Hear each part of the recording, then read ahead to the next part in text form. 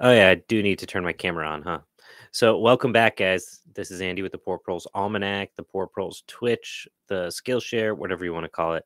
Today we are talking about making wine, mead, taking calories and making them storable with fermentation, and ideally making it also taste good because that's kind of nice sometimes too.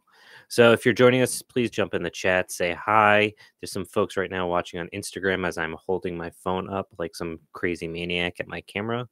And I definitely would say if you're watching on Instagram and you want to learn more about wine and mead making, I'm about to turn it off. So come join us on the other side on Twitch, YouTube, Facebook, Twitter, all those good things.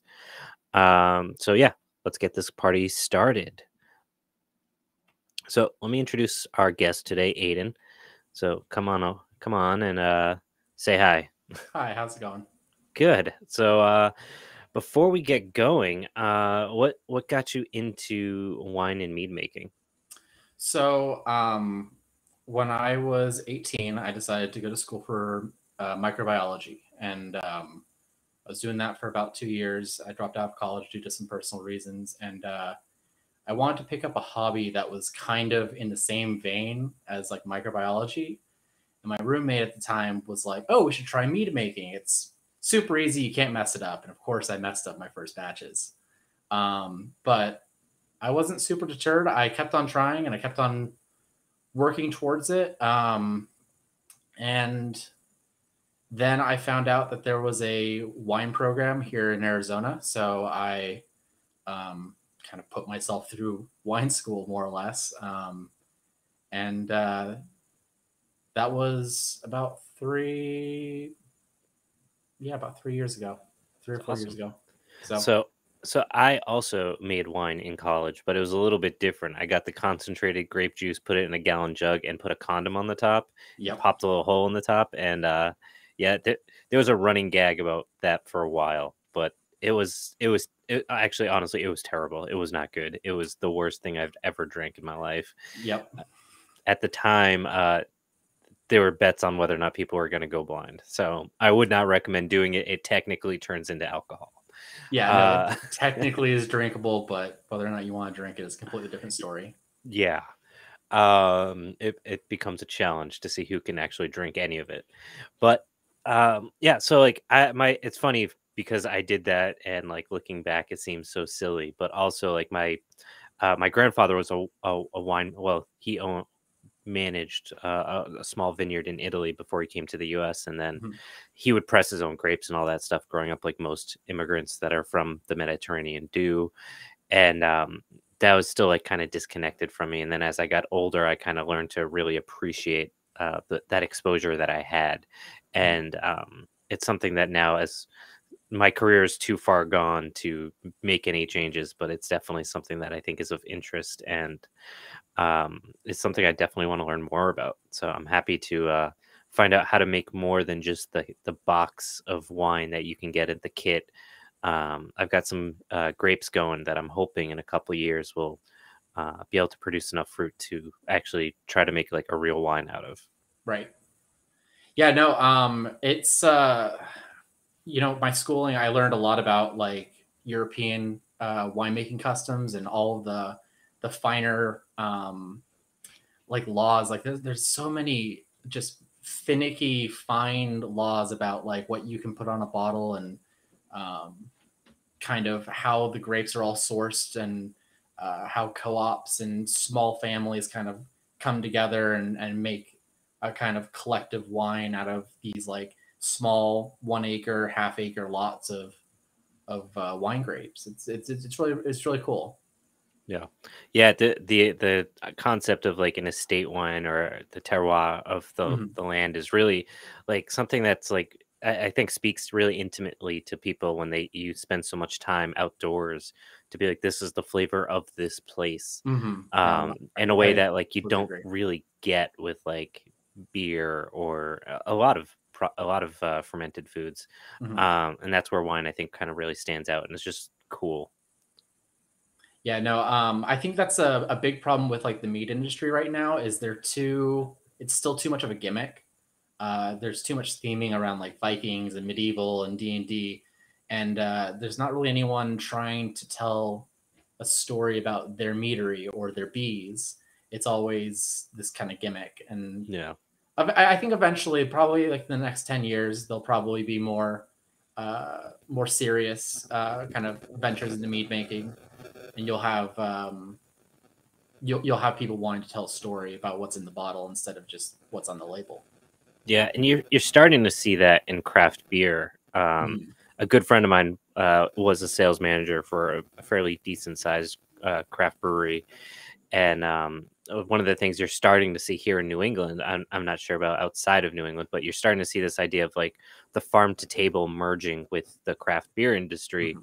and then it's becoming like you're starting to see these really early stages of like estate style beers where it's like all the major ingredients for this beer are grown on site, and it may be a super limited run, but just the idea, it's kind of merging those two different worlds of like the Mhm. craft beer industry and then that very localized wine industry. Right. So I could talk about this stuff for a long time. So we should probably actually talk about what we're here to talk about, which is how do we actually do all this stuff? Right. So where do you want to start? So I think the best way to start would be kind of what you need, because from there we can kind of jump around to how to make it. But first we got to kind of go over the equipment. So um, the so my first batches, I made 1 gallon batches of mead. You can do mead pretty, or you can do most fermentation pretty low key. I've seen people do like 2 liter bottles and balloons, like college style stuff. Um, and when I was doing it for my first run, I did just like a little. I did a bunch of 1 gallon carboys, and I it's both a blessing and a curse because those first batches were really bad, and I'm glad I didn't have a whole lot of it. But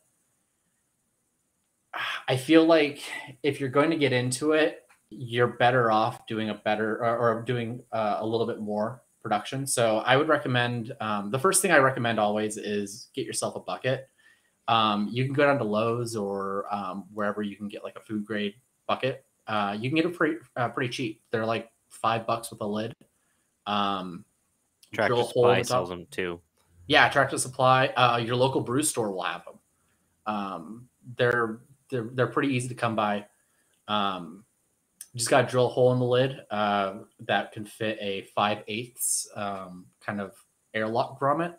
And if you look on like More Beer or any of the other kind of like specialized brewing sites, and just look up like fermentation grommet, they'll pop up, and they're cheap. They're like 50 cents. Um, I would then recommend that's your 5 gallon bucket. I then recommend a carboy. So the bucket's just going to get you through fermentation. The carboy is going to be what you store it and age it in. So I actually have this guy is a 3 gallon carboy. That's about as small as I'd recommend, unless you're doing so.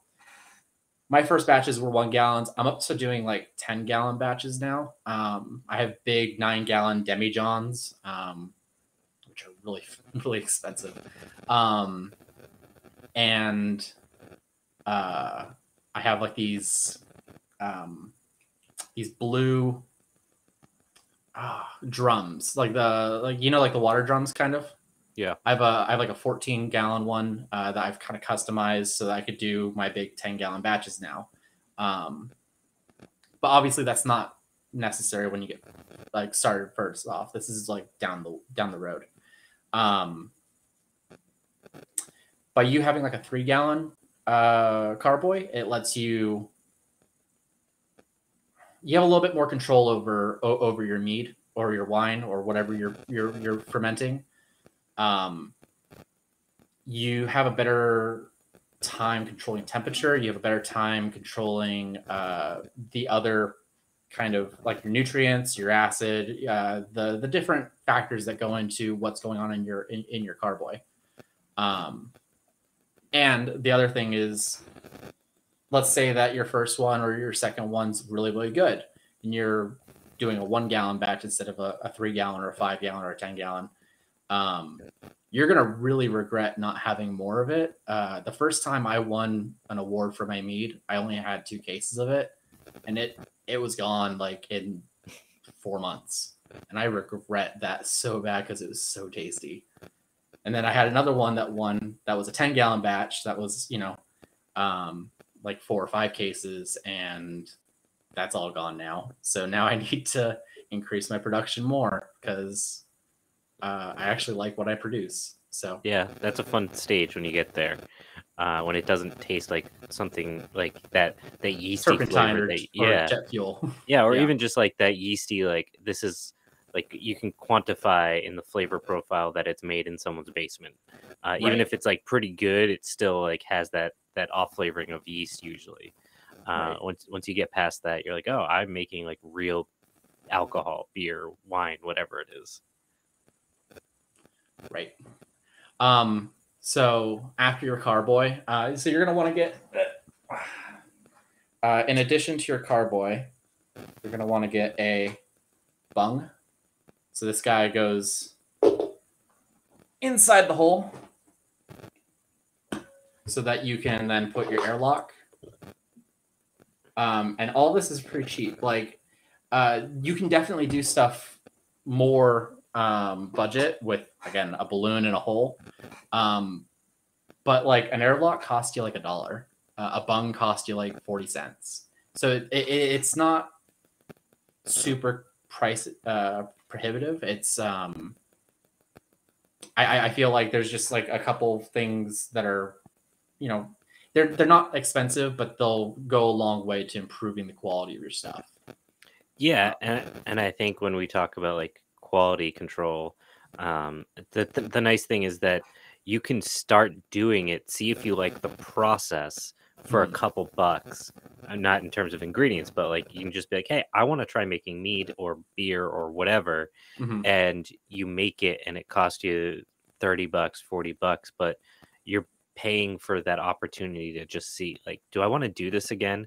Because Mhm. like especially not so much with wine but like beer, like there's a lot of like essentially like making soup, like you're Yeah. making like a 3-hour soup, and like someone might say, you know what, I don't like cooking, so why Mhm. am I making soup for 3 hours and like watching the temperature and then dropping the temperature and doing all these different things, like that might not be of interest to you once you like go and actually do it. The illusion of making beer is much different than what it actually is. Mhm. No, I agree. I personally, I've never actually made a beer. The idea of like building a grain billet and cooking your wort and whatnot, that all was very intimidating for me. It's That's where always a the lot kits are easier. really nice. Yeah, no, I agree. Like I worked in a brew store, so it's like I helped people build their grain builds, but um, I never really got into like making beer because it's also something I'm not super interested in personally. Like I'd rather have cider personally. Yeah, yeah, that's a Um, whole other road. oh yeah, no, it's not actually that different from like wine and mead, so No, that's the no, nice no. thing. Yeah, um, like the profiling from the different types of apples can Yeah, get no, pretty interesting. yeah, I one of my early meads was an apple mead, and so or a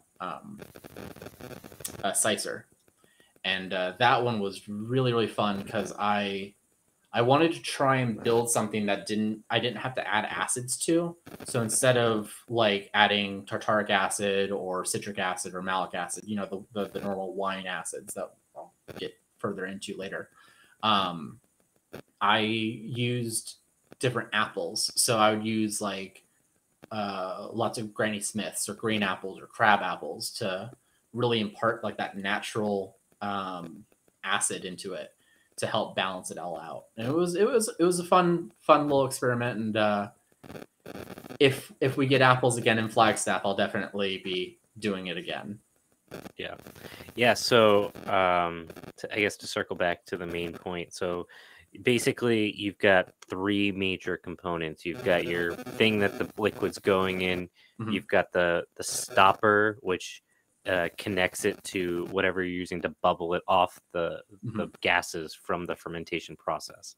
And you can go as simple, like you said, like you can actually go and buy a carboy, or if you, or not a carboy, a airlock, or you can like, if you have a hose that fits into the thing Hmm. perfectly, you Yeah, can no, shove a piece of plastic in there and stick the other end in a bucket of water. exactly. Yeah, that's the DIY kind of airlock system, and it works. It's not like it, I mean, there's a really cool. So the Romans actually, when they were doing like wine and mead, they just put like a layer of olive oil on top, and that would be enough That's of a awesome. barrier for So it's funny though, like you think that's like kind of doing things like kind of like cheap or ghetto or whatever, like being like I'm gonna Mhm. use this hose, but like No, it's when being resourceful. it's resourceful, but also to go back to my buddy that was the sales manager, I used to help out once in a while in the cellar, and like they're big, they're making what was it, 5 BBLs or whatever, like Yeah. these giant tanks that are 20 feet tall, and they've got this hose that's like 8 inches wide that they're doing the same thing in a 5 gallon buckets, because like that's the only way to like air them off Hmm. appropriately and like not explode everything. So it's like it comes full circle. Yeah, no, I agree. There, that's the nice thing about winemaking or just fermentation in general. You can take it as seriously or as kind of, I don't know what the word to use for that one would be. I guess casual. Casually, yeah. Yeah, casually, as you want. Like if you want to really get deep into it, like get deep into the science of it, you can totally do that. Like, I mean, I have like a small lab at home, so I can do my little tests on what's going on with my mead. But I know people who never get a pH from their mead, or they feed all their nutrients kind of on a schedule instead of like getting raw numbers and doing their schedule based on those numbers. So it's Yeah. all about what you want to do. It's very personal, very customizable. It's very you can really um, use it to express yourself, I guess. Yeah. And especially it's cool when you have like ingredients from home that you can use. So Mhm. like if a couple of years ago I did a blueberry beer. This is my old house. So this was like 7 years ago. I had Mhm. made a blueberry IPA just because, and I had like a bunch of blueberries I didn't know what to do with. So I was like, all right, I'm making a blueberry IPA. Why not? See what Mhm. happens. It wasn't really good, but it was just still cool to be like, I made this. It grew, like part of it grew like right over there. Mhm. And it's, it's a fun hobby, and also like I think it's very fundamental to like what humans have done for a long time. So like Mhm. it scratches that itch of like being human. Yeah, no, I agree. It's one of my favorite ones that I did was 2.5 years ago, 2 years ago. I made a prickly pear mead where I went down, harvested all the prickly pears by hand, crushed them up, got little thorns all over the place, um, turned it to juice, and it was this beautiful magenta. It tasted so nice. It was floral. It was fruity. It was slightly tart. And then in combination with the desert wildflower honey, it was this beautiful bouquet of flavor. So no, I definitely agree that uh, by kind of bringing your local environment, bringing your region into what you're making is definitely a very satisfying way of expressing yourself through your craft. Yeah. So um so I think most people understand like the basic fundamentals of how like wine or any alcohol is made. It's like there's sugars, Hmm. yeast get to the sugars, the byproduct is gas, and the other byproduct is alcohol. Hmm. Eventually they die because there's too much alcohol, and Hmm. now you have this delicious beverage. Yeah, you have a So dizzy drink. yeah. So could you talk a little bit, maybe in a little bit more detail about that, or like what people should know that's going on that may Sure. impact the flavor and things like that? So The actual process that we're going through is we're putting yeast through what's called anaerobic respiration or anaerobic respiration. So what that means is you are putting yeast in an environment that does not have oxygen. So you're making it kind of switch its gears to convert sugar into CO2 and alcohol as the waste byproducts in order to produce energy. And yeast will do that until one of several things happens. Either it can't reproduce anymore because there's no more building blocks, like there's no more amino acids, the proteins that the yeast needs to keep on proliferating won't they're not there anymore. You can kind of solve that by doing nutrient adds and whatnot. It runs out of sugar, so it'll just starve to death, or it's in an environment that has too much alcohol, and then it will just die because alcohol is waste, and you can only survive in so much waste before you get sick or die. That's more or less what it is. So it's just this. It's the conversion of sugar into energy with the byproduct of CO2 and alcohol. Yeah. The important thing when you're actually going through this, that was kind of something that I made the mistake of in my early batches, is temperature control. So when you look at a yeast chart, which is like, so let's say like Lalvin or Red Star, whatever like brand yeast they do, they'll have like a kind of a tech sheet that goes through all of the conditions and kind of the ranges. So like what's the nitrogen need for this, what's the speed of the fermentation, what's the alcohol range, what's the temperature range. Those are all kind of just giving you the idea of these are the conditions that this yeast needs to survive and proliferate. The thing I made the error of is my first batches I didn't temperature control. So I was fermenting in my closet, and the closet it was too warm. It was the middle of summer. I was easily hitting like 85 degrees in my closet, and so that what ends up happening is the yeast stops producing ethyl alcohol, and in addition produces other types of alcohol that aren't as great. Those are the ones that can kind of make you go blind. However, the chances of you like getting sick off of homebrew is kind of rare, but it is feasible if like you really mess it up. But for the most part, people won't drink the stuff because it just tastes bad. So theoretically, you could definitely like get sick or something along those lines if you were able to stomach a couple bottles. But yeah.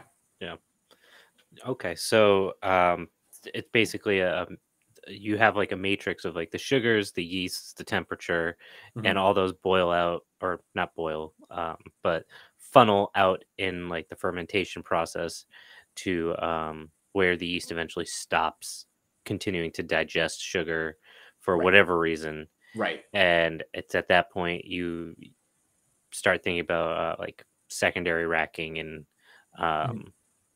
thinking about like separating anything that's settled to the bottom, clarification, all that kind of stuff. Right.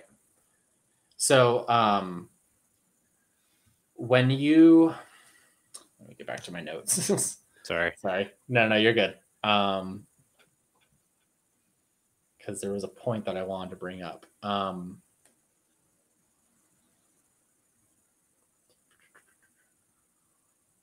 Finding? No, racking. That's what it was.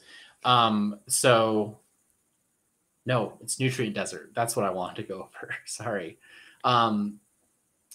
When you make any kind of alcohol, what you're doing is you are creating a medium that microbes can survive in.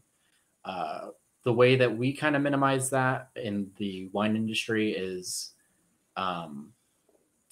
so first off, our pH. The pH range that we normally go for wines, and this includes mead as well, is about 2.9 to 3.9, 3.8, somewhere around there.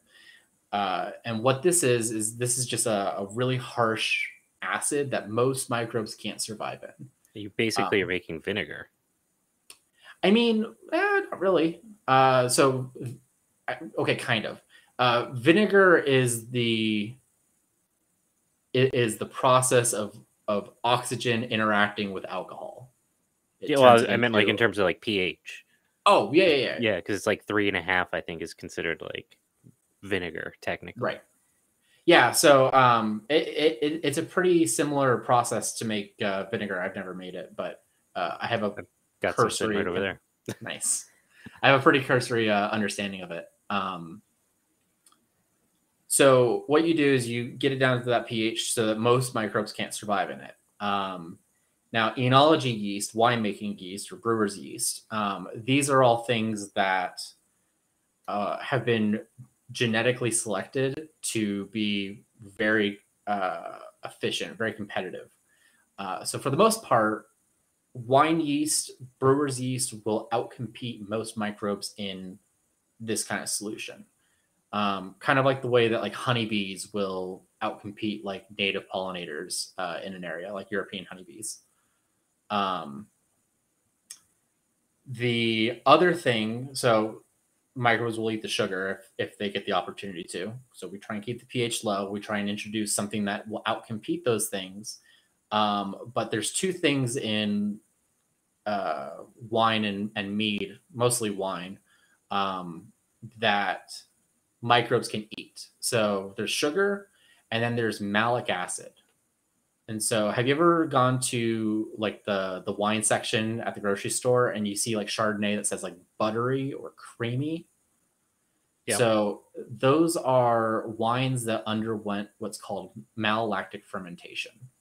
What it is we add a bacteria that converts malic acid into lactic acid. There are other malolactic bacteria that will convert those malic acid into other compounds. But what ends up happening is it's kind of like a wine fault. It's these bacteria can get in there and they'll change the mouthfeel, they'll change the taste. You'll have things like kind of ropiness, sliminess, stickiness, just bad flavoring, just these weird things that this bacteria can get into.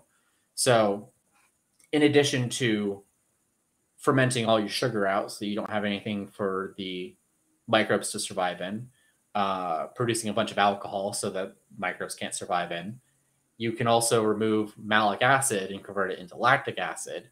So then there's no more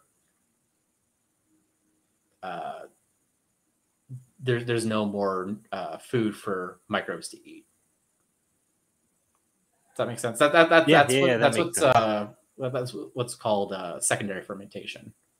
Yeah, I've never really thought about alternative things fermenting in terms of like in a meaning like an intent way. Mm-hmm. I'm not sure what the term a tense I should be using there is, but yeah, that's an interesting way to kind of layer the fermentation like that. Mm-hmm. And that's not something I know in some beers there you'll do like separate batches and then blend them after, but that Mm-hmm. doesn't sound like that's what you're doing here. No, so it's almost like you're staging multiple fermentations. So what we were normally doing was when the initial fermentation, where the yeast is just converting sugar to alcohol, the before that gets down to 0 Brix. Brix is a measure of sugar in water. Before that hits 0, which would be end of fermentation, it's done. We would throw our malolactic our malolactic bacteria in, and we would also kind of stir up the lees because that bacteria can use the husks from the dead yeast to kind of use as building blocks and as food. And so then they can go through and complete their fermentation.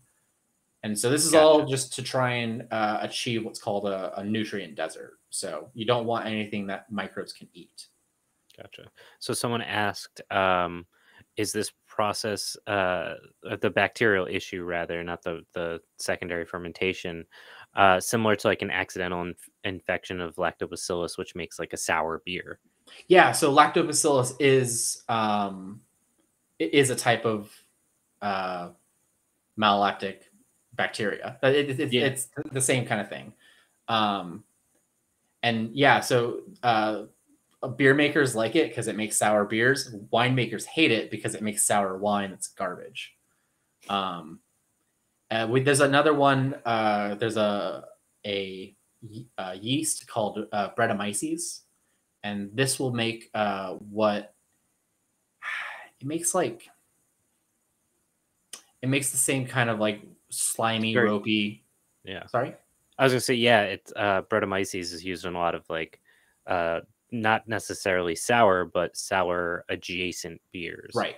Yeah. And so Brettanomyces is really hard to get rid of in wineries. Basically, if you have a Brett infection, you the joke is you burn down the building because you can't really get rid of it. Sell it to It a brewer, to a beer brewer. Yeah, or you like if you have a barrel that has Brettanomyces in it, you sell it to a brewer.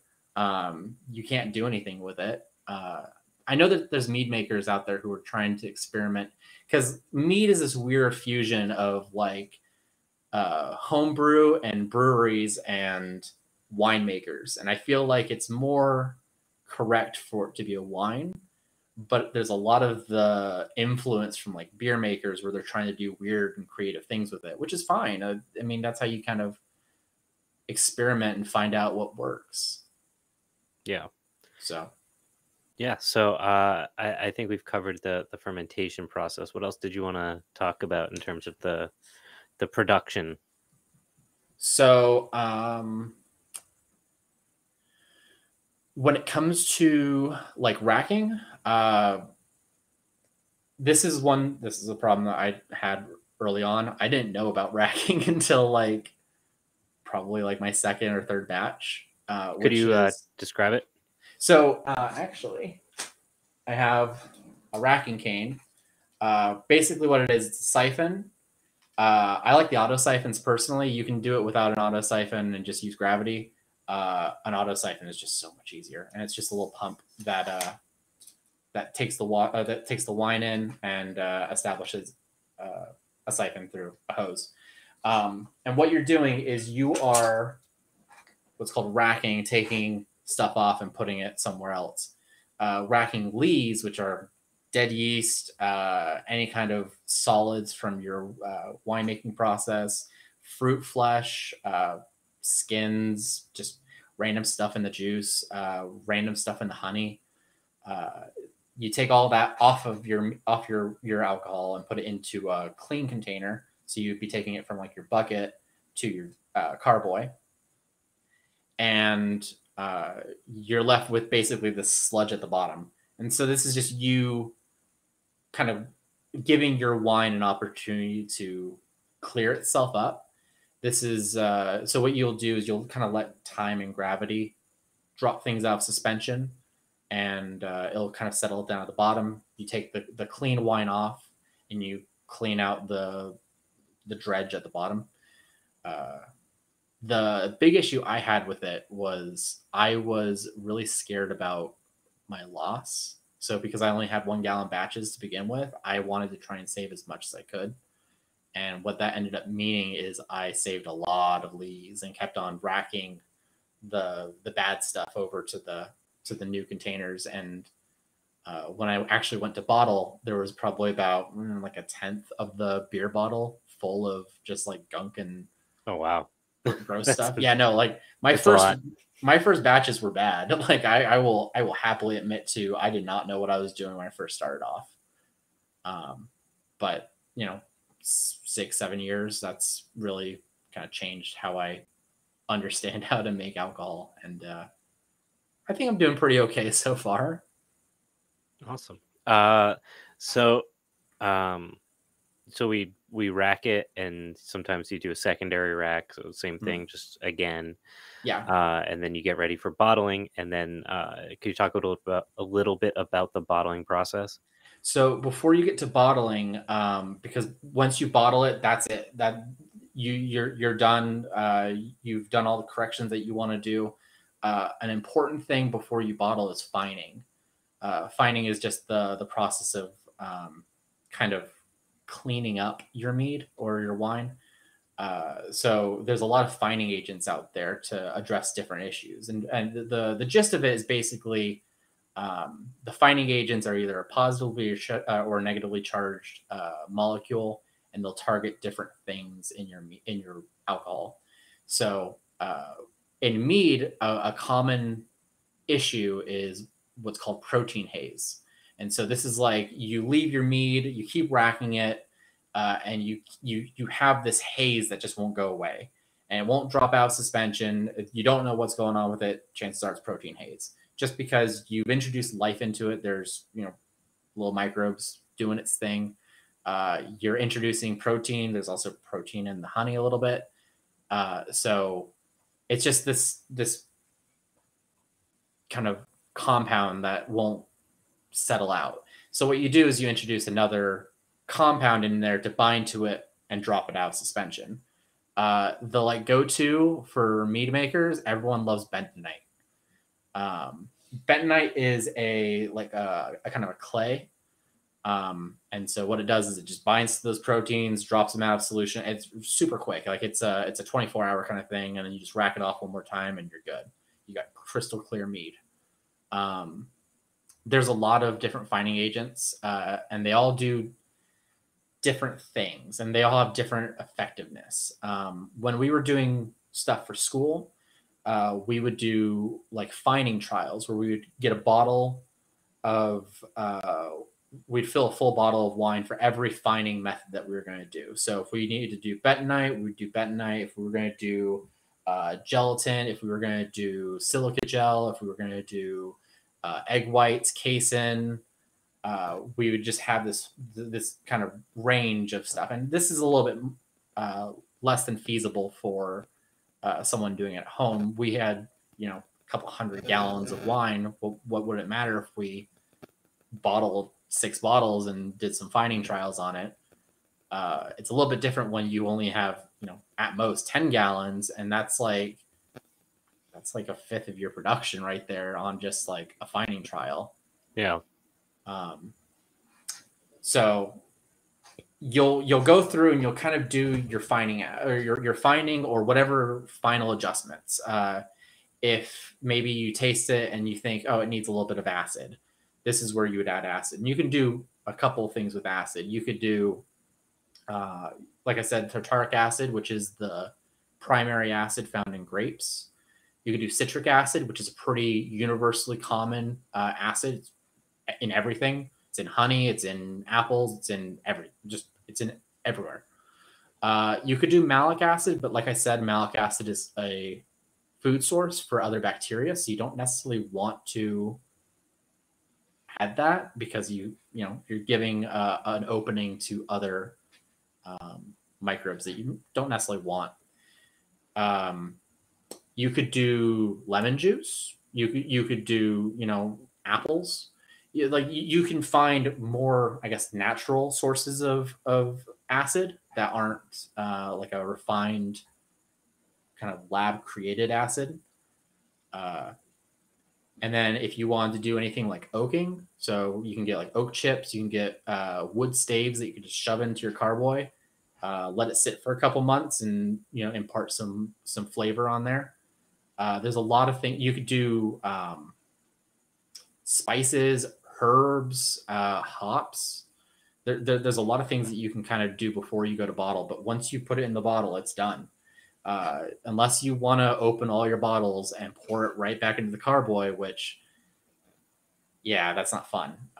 There are wineries that have to do that, where they have to take all their bottles and dump it back into the giant fermentation vessel, and it's so labor intensive and it's just not fun to do. So before you commit to bottling, make sure that it tastes good. Make sure it's ready to be bottled. Once you're done, you can do things like filtration. I have what's called a all-in-one wine pump, It was like $100 thing. This is just me kind of making an investment into my craft. It's definitely not something that you need if you're starting from like zero. You could do things like running it through a coffee filter. It's not super great, but you could do it. The all-in-one wine pump, it's a vacuum pump that has a water filter, and you just get the little like cylinder water filter filters, and you run your wine through it, and it'll clean it up, and it will it makes it presentable. It's an extra kind of refining step. Once you are So ready it's a to wine bottle, Brita filter. yeah, exactly, it's a wine Brita filter. Once you are good to go, determine what you want to actually put it in. I know people who put it in beer bottles. I put it in wine bottles. There are people like there's commercial commercial meaderies that do flip tops. It's all about what you want to do with it. So if you're gonna basically drink it immediately, if it's not gonna last, so about 90% of all wine is consumed immediately, which is within like 3 years of it being bottled. So about 10% of it actually gets cellared and aged. If you want to actually cellar it and age it, put it in wine bottles. Put it in wine bottles, put corks on it, because that's going to be the best method to age it. If you want to drink it within the first 2 years, flip tops, beer bottles, whatever you feel comfortable with. Flip tops are easy because you don't really need to get any additional equipment. It's basically you can use your siphon to just siphon from your carboy straight into a bottle, and then pull the hose out, plug it so that you don't spray it all over your kitchen like I did, and just keep on bottling. If you've already done like beer making, you maybe have like a capper, you could do beer bottles and stuff. Yeah, you could do the bombers. They're basically Yeah, wine bottles. So the issue with the issue that people have when it comes to like bottles exploding is because they're not doing what's called degassing. Because the yeast is producing CO2 in pretty significant quantities, what ends up happening is a lot of CO2 gets trapped in solution. So it's kind of, I think it's aqueous is the correct term for it. And so when you go through and rack it, what you're doing is you're agitating your wine and you're allowing for that CO2 to come out. Now, when you do that, you have this kind of catch-22. One, it's going to get the CO2 out so you don't have any issue with bottles exploding or anything like that. But by removing the CO2 from your liquid, you are allowing like oxygen to get in. So once you're done fermenting, that's where you got to be really careful about keeping oxygen off of it. Yeah. And so the rule of thumb that we had, at least for the winery, is that a white wine, which I would consider a mead, a white wine, is only allowed 5 moves. And so a move is a rack or moving from storage container to bottling. After you start doing more than 5 moves, you start introducing oxygen into it. It'll oxidize and it'll kind of brick itself. It's not super great. There are things that you can do where there are fining agents that are used to kind of strip out that oxidized flavoring. It is I think it's casein is the one, which is milk protein. That will strip out oxidation, but if you use too much, you start stripping out flavor, and so it's all about being careful when you do things like fining. Always add less, and then just keep on doing it instead of going really strong, or going really heavy-handed at first, and then stripping out all your tasty flavor. Yeah, and I'll clarify. When I said bombers, I meant like the oversized beer bottles like this. Oh, yeah, yeah, yeah, But like yeah, Belgians. also beer bombs, like that's also a Yeah. thing. No, Or no, bottle sorry. bombs. Yes. I was like trying to No. find one because all the ones I have here are like different like all the other ones like aren't like clearly a bomber. So I was Mhm. like, oh, what am I gonna show them? So got some old stuff too. This is a 2013 bottle stout. Oof. Might be Yeah, I older guess than some of the people watching this. stout will hold for a couple years. Yes, I mean, I when again, a friend of mine was very involved in the craft brewery industry for a while, and we'd get to these like exclusive tastings of like these beers that are like 10, 15 years old. So I don't think I've ever had one older than 15 years, but like this, that one I was just showing you is 9 years old. So that might be just about time to crack open. Mhm. Yeah, no. So for wine, I was really lucky with my school. So in addition to winemaking, we also took courses on like sensory evaluation and history of wine. And one of the things that we did every class is we drank wine. So we were a wet campus, and we had people who were bringing it. So I was probably like one of, if not the youngest person in my class. I think the average age is somewhere around like 50. So I was way just I was a black sheep there, but we had people who were bringing in like, oh, this is a 74 from my cellar, and it's all like, all right, I'll try it, Yeah, and right. it, a lot of it was good, a lot of it was definitely over the hill, and so aging is a completely different thing. Like there's the unfortunate thing is like mead doesn't have enough kind of science behind it. So like there's no one really championing for mead. So nobody's putting research into how long can it age, what happens when it ages, just because it's kind of a novelty still. Yeah. So Uh, I do want to address some of the questions people are bringing up. sure. So someone said I made a honeysuckle mead at the beginning of the pandemic. I forgot about it and just found it in a cool area of my basement 2 years later. What are the chances it will kill me if I drink it? So I think the big question is, was it bottled or was it in a carboy? Did the airlock dry out? Because if the airlock dries out, then your alcohol is going to start being turned into vinegar, and it probably won't kill you, but it probably won't be tasting super great. Um, I guess the rule of thumb is smell it. Like smell it first. Make sure it doesn't smell bad. Like if it like do kind of like how you would with like an unknown berry. Like go through the steps. Like rub it on a piece of like you know go through the motions to make sure it's safe. Don't drink a whole bunch of it. Drink like a little tiny sip. Don't swallow it. Just put it in your mouth and does it taste foul?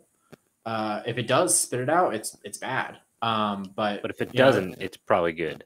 yeah, if it doesn't, then you're great. Like Yeah. you're probably fine. Yeah. Um, Again, like when I made my first batches that were like turpentine, basically, you knew that it tasted bad as soon as it hit your tongue, and you just spit that stuff out. Um, Yeah. Someone also asked, I've got 5 pounds of blueberries that are a little too ripe to eat. They have 2 clean growlers, a couple of airlocks, and some champagne yeast. If I want to make some blueberry wine, what should I do?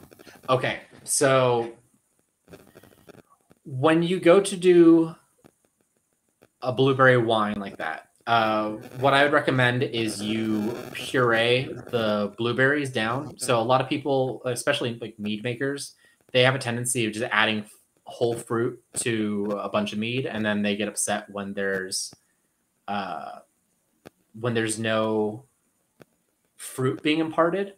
Uh, by you turning it into a puree, you're going to give it more surface area to work with. Uh, the issue is that okay, so 5 pounds isn't that much. I would probably say instead of doing a wine, maybe try a mead, because what you're going to end up doing with a wine anyways is I don't know the actual sugar content of blueberries off the top of my head, but with apples, if we're doing an apple wine, we end up adding a ton of sugar. because we want to get the alcohol up to like at least 11 or 12%. But apples will naturally go somewhere around like 4 to 6. You know, cider is basically just raw apple juice that gets fermented. So if you want to make an apple wine, you need to add more sugar in. That's called chaptalization. Now, if you do a mead instead, what you do is instead of adding table sugar, you're adding honey. And so you can do things like you could get blueberry honey that will kind of complement your blueberries. And if you puree it and have a lot of surface area for that flavor to come out of the blueberries, when you undertake your fermentation process, all of the kind of pulp will come down out of solution, and you can just rack it off. But you'll have a really, really tasty mead after it's done. And you want to puree those, right? Yes, I would definitely puree. So I do. I have a press, like a small little basket press, and a little like grinder. So again, this is me doing things a little bit more professionally because I've been doing it for so long that I can actually justify me buying equipment. But I mean, you could just throw it in a blender. Throw it in the blender, or like a little NutriBullet or something if you got one of those, and then just add everything. So add the flesh, add the juice. You could even do pectin enzyme to help increase your juice yield. So if you do your blueberries, pectin enzyme on top. I know you can use. I think pectin enzyme is used in jelly or jam, one of the two. Yeah. And that's, again, it's the same kind of concept. We use pectin to increase our yields because it helps get the juices out. And the more juice you get out, a lot of the flavor is in the skins, it's in the flesh, it's in the juice. So the more of those things that you can get out and into your mead, the more flavorful your stuff is going to be. Yeah, I think we got them all. Yeah, just double checking. It looks like he had another question, just asking about the blueberries whole. So yeah, just puree them. Don't add them whole because it's just you're not going to be able to get those flavors out. Yeah, you're not going to get the full value of the blueberries. Yeah, no. Again, that was something that I made the mistake of on my first one. My first meads were a blueberry, a strawberry, and a pomegranate mead, and none of them tasted like blueberries, strawberries, or pomegranates because I just added full fruit. So yeah. All right. So I think we've covered basically all the fundamentals at this point of making alcohol, whether it's wine or mead or even basically beer for the most part. Mm-hmm. Anything else you wanted to cover that we didn't? So I think I have two small things. So the first one's like choosing your ingredients, I guess. So in terms of yeast, you can definitely use like bread yeast, like from your grocery store. The thing about like bread yeast is that it's not designed to ferment; it's designed to make bread. So you don't have a clean alcohol tolerance. It might stall out. So stalling out is when it just stops working without reaching the alcohol limit or without without completely eating all the sugar.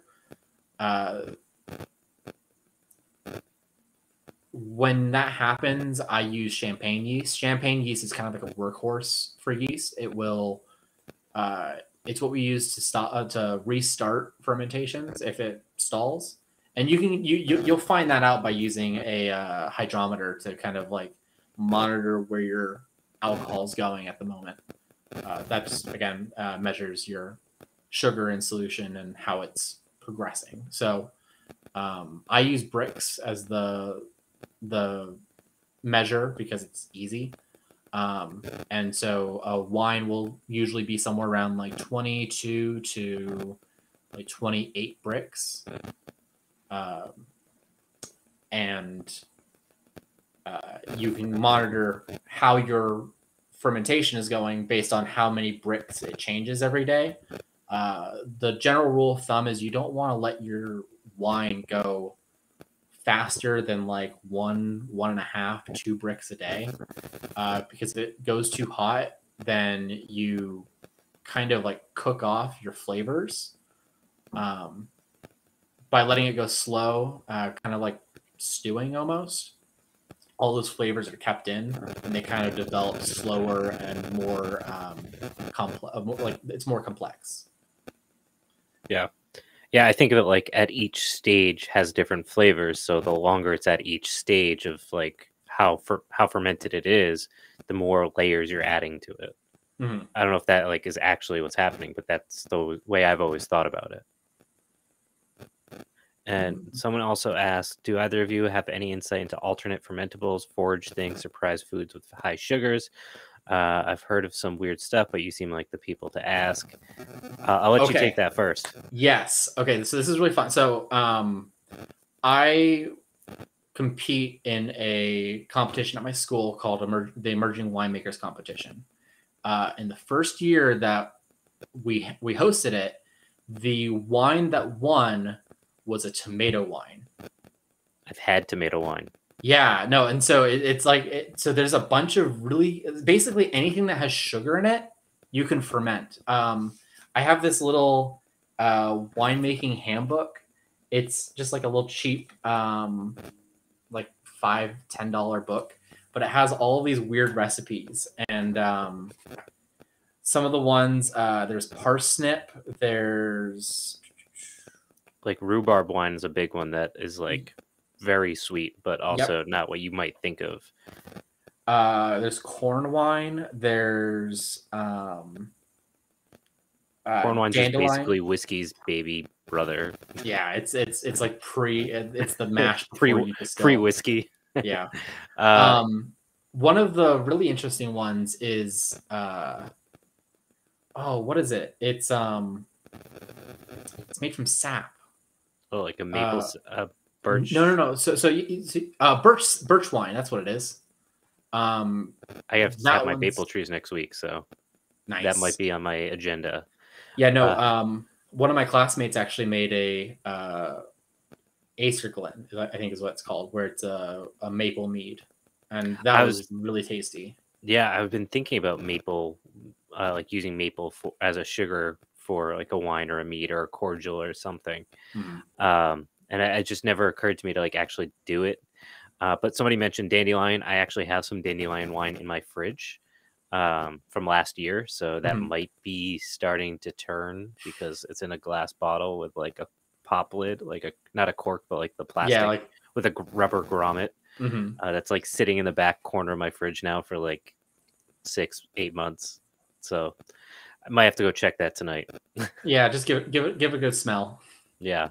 As far as birch beer, so there is birch beer, which is like root beer, and then there's like birch, like you're taking the sap and like fermenting it. Yeah, so birch wine, I think if I remember right, it's like Scandinavian. Probably. I'm pretty sure it's somewhere Nordic. Yeah, exactly. I think of it like kind of on the same like Viking lines. Yeah. And so I don't remember the process because I've never been able to get any kind of sizable amount of birch sap to actually, do it's that hard process. to find, and it doesn't stay as well as like maple syrup. Yeah. So I'm not totally surprised. And I have smaller birch trees, so I don't get a ton out of it. I could maybe pull off like a half-gallon batch. Well, and see, this is what I'm wondering is I wonder if it undergoes a similar process to like how you convert maple sap into maple syrup, where you have to kind of cook it. Yeah. So like when. So wait, what do you mean? Do you mean like do you have to do that beforehand, or could you use the like raw birch? No. So I'm thinking birch sap goes to birch syrup kind of thing. Yeah. So like that's what you do. Like you boil it down just like you do with maple syrup. But the ratio is higher. So like if you typically need 50 gallons of maple water to make a gallon of maple syrup, it's like 150 gallons of birch water to make a gallon of birch syrup. And someone asked to see the book again. I don't know if you could So show us and I read it for us. actually have a ton of books. So the one book is the Winemaker's Recipe Handbook. It's like I said, it's a little tiny one. It has 100 recipes or 101 recipes, sorry. And it's a bunch of just random stuff like onion wine and just really weird things. In addition to this, I also have this was actually my textbook in college. And you know it's a good textbook if you keep on reading it even after you graduated. It is third edition Concepts in Wine Technology, Small Winery Operations. Um, it's a pretty cheap book. I think it's like 25 or 30 bucks, and it goes really heavy into the science in some of these parts. So don't get super bogged down in the science there. Like it'll talk about this is the molecular weight, and this is how it interacts, and this is how you draw it out for like the organic chemistry thing. In addition, I have another textbook, Wine, a Tasting Course, every glass in a glass. And so that was my sensory evaluation book. And that kind of teaches you how to analyze what you're drinking. That was one of the hardest things. So I started my school when I was 21.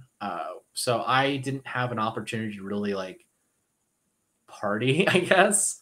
I basically had to fast track my palate for wine like immediately. Because I was going to class and I was drinking wine. I'm like, I can't taste anything past the alcohol. I'm a little babby, and so it took a while, but I sat down, really like focused on how to taste, and this book helps a lot. So if it's something that like you want to kind of learn how to analyze wine more than just like drink it, that's definitely a good one to go for. And I think that's again like another $20 or $30 book. And I mean, you can probably find PDFs of it. Yeah, not Sci-Hub. What the hell is that website? b-ok.cc. You can basically find every single book up there if you look. If you haven't checked that out before, you didn't hear about it here, but it Nope. exists. Google will not show it to you if you try to Google it, because it'll be like, nope, that website is not accepted by Google. So if you want to go find it, b-ok.cc. And that's O as in the letter O and K as in the letter K, not okay like the word. Yeah, so this has been cool. I always have been into winemaking and fermentation in general. So it's cool to hear it from somebody who actually like got graded on their knowledge of it. Yeah, no, so one of the nice things about my school, because it's a learning college, we basically had a fully operational winery. The Southwest Wine Center, which if you just look up southwestwinecenter.com, that's my school. So all the students helped kind of make the wine, and so we were allowed to do a lot of really weird and creative things. The year that I was there was the first year that we made a mead, because I told the teacher I'm a mead maker. I'm here for mead, and he was interested, and he's like, all right, let's make a mead in the spring because there's nothing to ferment in the spring. Everything's in barrel. We have a bunch of empty fermentation vessels. Let's make a barrel of it and just see what happens. And we made this like, it's called a Morat. It's a mulberry mead, and it was awesome. Really like the descriptors that we got from people was like kind of like carnival-y. I want to know how, like one of the really interesting things about fermentation, and if people are into like kimchi or like any fermented product that's not like something that they like, the thing with like beer is like, what, like you can kind of taste the bread flavors in beer, but you don't like, oh, this is exactly like a liquid version of bread. And like with foods that you eat whole consistently, like grapes or apples or like you're talking about like mulberries, the flavors never really translate the same way. So now I need to know what mulberry fermented taste like? It's it's And what it's kind of mulberries were you using? Were they red or black or white or? so I actually don't know. We got mulberry concentrate. So what we wanted to do is we wanted to back sweeten with mulberries, and this is a big reason why I don't make sweet mead. I only make dry mead because in order for you to make sweet mead, you need to have a sterile environment for you to do it, or you run the risk of stuff exploding or secondary fermentation, or not necessarily second, like a restarted fermentation, I should Yeah, say. you're basically setting up a honeypot, like quite Yeah, literally, exactly. like You're, for it, yeast it, or it, it, bacteria. it's a little IUD almost. Yeah. Um, and so what ended up happening is we added the syrup or the juice or whatever it was. I think it was a concentrate that they ended up getting to the fermentation vessel, and then we ran it through a 0.45 micron filter, which is a sterile filter, and we thought that that would be good enough. And what ended up happening is we made our first sparkling mead. Ooh, a little fermentation. A little bit of fermentation. And now here's the nice thing is that not a whole lot of the bottles exploded. So because it's stored in a cool cellar, it slowed down the process of fermentation. So it wasn't like if I left a bottle of it in my car, it would probably explode in my car. But because it was being kept in a cold cellar, it was able to ferment just a little bit. So just a little bit of carbonation. And that's also kind of why people were like, oh, it's kind of carnival-y. It's kind of fun. It's bubbly. Because people lose their shit over bubbly. I mean, it's an art form to be able to ferment things and do the secondary ferment to Mhm. pressurize it and not explode it. Yeah. Like My beer is one thing, but like with a higher alcohol content, it's tough. Yeah. My next kind of challenge that I want to do is I want to make a mead that does that uses the champagne method. So what that is I ferment it down, and then I will immediately after it ferments, I'll bottle it. I'll put what's called a dosage, which is just like juice or some kind of sugary syrup into each of the bottles, and then I put a beer cap on it. And then I put it in what's called a riddling rack. It's kind of like a sandwich board that has holes in it, and you put all your bottles in with the necks kind of facing in, and you do what's called riddling, which is you go through and you turn the bottles every day, just ever so slightly. So what ends up happening is all of the lees and all the gunk that you would normally rack off is now sliding down to the neck of the bottle. And then what you do is you freeze the bottle. Like you put the bottle through like a brine and freeze it. So you freeze that yeast plug. You open it up, and the carbonation that is in there because you added more sugar after it fermented will force that out. And then you go through and put an actual champagne cork on it. That's awesome. It's super super time like Seems like a really easy way to die. Like I know you probably won't, but like describing it sounds like things are just gonna come flying out and like you gotta dodge it and then shove a cork back in it. Yeah. Nobody's died losing an eye.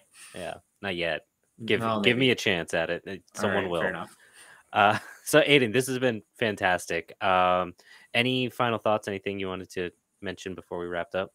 No, I think just if you're wanting to get into it, definitely look into finding your local brew store. So they're going to be a wealth of knowledge for if you have any issues, if you have any specific questions, they can definitely help you. These are people who are just as passionate, if not more passionate than I am about what we're doing, kind of getting into a craft, getting into a hobby. Uh, they'll help you kind of figure out what equipment you need, or they'll answer your questions about like, hey, my so and so doesn't taste super great. Well, go ahead and try adding this, and then rack it off and see what happens. Yeah. Uh, And depending where you are, sometimes they'll just be like, bring it in, we'll try it and tell you what's wrong with it. Yeah, no, like, and that's the nice thing is that if you go enough times, you'll start building a rapport with them. They'll know you. You're the guy making the weird mead, or you're the guy making the weird wine, and you eventually start bringing them bottles and start exchanging stuff because chances are the guy who runs the place is also making a couple dozen gallons of beer or wine or cider or whatever, just because that's what they do for their hobby and they've turned it into a business. So Yeah. And I also definitely like always, one of my favorite things about like craft alcohol in general is that like the point of it is to share it. Like you make it for yeah. yourself, but like you want to be like, hey, try this thing I made. And like that's like universal across political spectrums, across everything. Mhm. No, I agree. I get a lot of I have a lot of pride with what I make, and I always love sharing it. Like it's just one of my favorite things. I brought like a case of wine to work and just like gave a bunch of it to my coworkers because it's like, hey, I make wine. I'm neat. Yeah. Um, the other point that I would like to bring up before we close is when you go to get your stuff that you're going to put in, whatever you're going to ferment, always go for quality. Your mead is only or your alcohol is only going to be as good as the raw ingredients that you put into it. So if you're going to go make a mead, don't just get like honey. Get a Yeah, named not honey. Walmart brand honey. Yeah. Yeah, get something. Go find a beekeeper. Go find your local beekeeper and see what he has. He's gonna have something really cool, or she. They're gonna have something really cool that's local to your area, and that you can use that to kind of tell your story about like this is my mead, this is my wine. It came from my neighborhood. It came from my neck of the woods. It is uniquely me. Uh, Yeah. you know, tell a story with your stuff. It's a craft, like more than anything. Be proud of it. Yeah. Aiden, thanks so much. Thank you so much. So, folks, hopefully you enjoyed that. If you did and you want to throw a couple bucks over to Aiden, you can Venmo us at Poor Proles Almanac because I forgot to ask him for his Venmo. Or you can hit us up on Cash App at the at $ Poor Proles, and we'll get it over to him. Outside of that, if you enjoyed this content, please help us pay our bills because hosting stuff is expensive, and that's why we can stream to multiple sources. So some of you are watching on YouTube, some on Twitter, some on Facebook, some on Twitch. And we can do that because we pay for services. So if you're enjoying this and you're on Twitch, throw us a subscription if you can. If you can't, you may have an Amazon Prime subscription that you can use that's free for you. Throw it over our way if you don't mind. Additionally, you can support us on Patreon.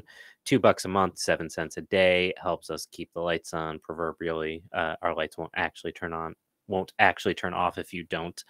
But it would be nice to know that people care what we're doing. Gives you early access to our podcast as well. Week early episodes, except for this week, it was a little bit late, and that's a long story. But we did just recently drop for our patrons a new episode on the Eastern Agricultural Complex. So if you're interested in traditional food methods and landscape management, go check it out. It's a really interesting episode. It'll be coming out Sunday night otherwise. And that's pretty much it. If you're not familiar with the Poor Proles Almanac, we are a podcast. We've been around for 2 years now. We've got about 80 episodes out there and a whole bunch of people following us on Facebook and Instagram. So if you want, go hit us up on our socials. And I think our next stream is going to be on prepping for kids, I believe. So we'll be talking about how to talk about climate collapse with your kids if you have them, and making them well adjusted and emotionally resilient in a really uncomfortable time. So hopefully you guys enjoyed this, and I'm sure I'll see a bunch of you next week. Thanks, guys.